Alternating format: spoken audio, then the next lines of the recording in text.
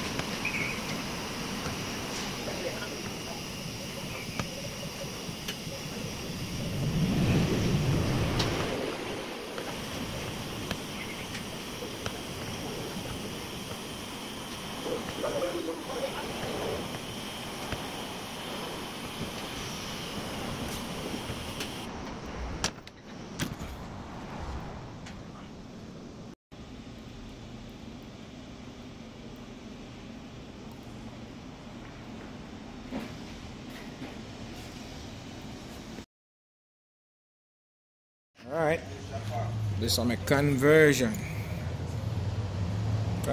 starter bracket. See this? Custom design starter bracket. So allow me to start the engine on the ground. Easy. Testing phase coming up tomorrow. Everything go good. Yeah.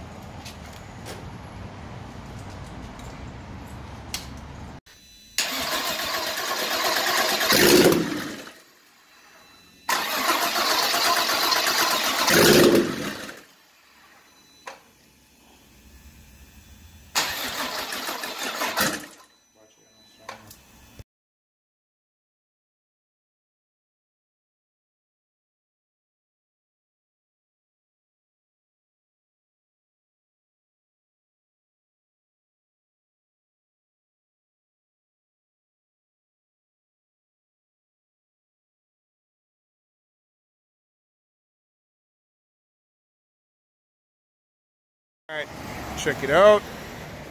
3.6 is in officially. Long time coming. Pull up on the all and let you see. Alright, so engine mount bracket conversion.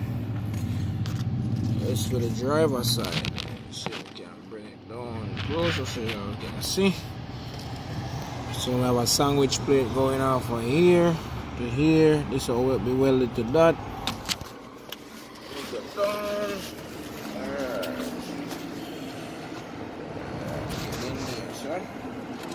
Tighten up that will close that gap. Ground wire there. Drill a couple holes right here. Pull these and put some nuts inside of that, so we can tighten the mount to the base of this. Bam, bam. Tighten that in.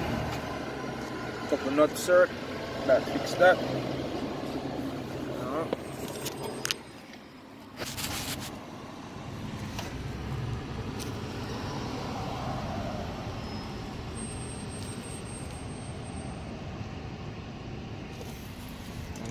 Alright, so that's the 3.6 sitting in the chassis.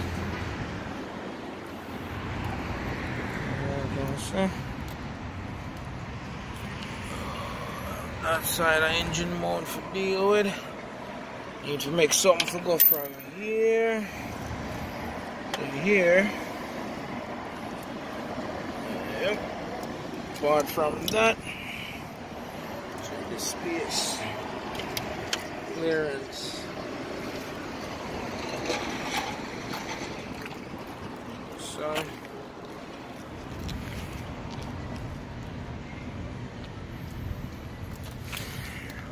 alright, so we have that.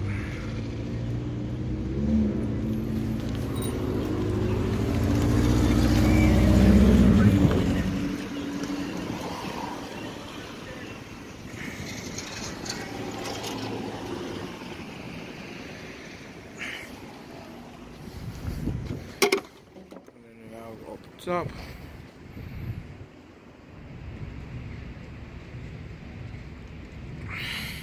Alright guys, what up? Another one again. VR6 swap. B6 swap we're doing. So we're, we have the adapter plate mounted. You can see part number for anybody who won't forget this. Couple mounts, bolt on with like three points here, here, and here.